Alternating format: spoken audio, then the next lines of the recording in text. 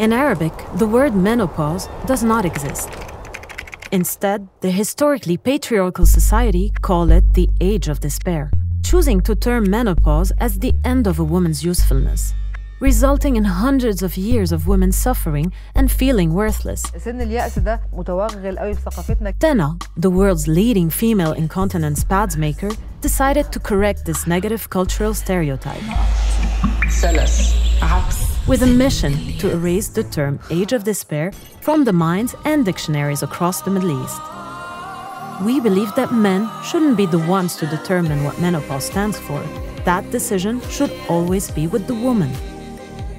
And so, we asked the women of the Middle East what it means to them. A series of hard-hitting films featuring strong-minded women from the region expressing their feelings towards the age of despair launched the campaign, in which we reached out to women to help develop a new phrase. The Middle East's most popular singer joined in to create an anthem, and, in collaboration with the Middle East's largest online audio platform, the campaign turned into a movement that took over the region.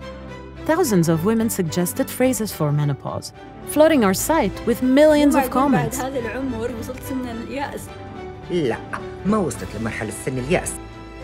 Until one phrase stood out: age of renewal.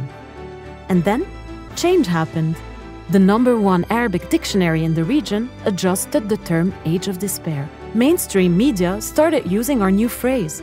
Influential men supported the change, joining the movement.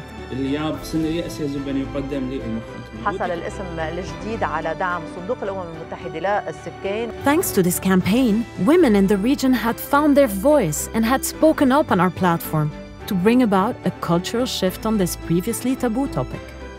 We had successfully converted the age of despair into an age of renewal.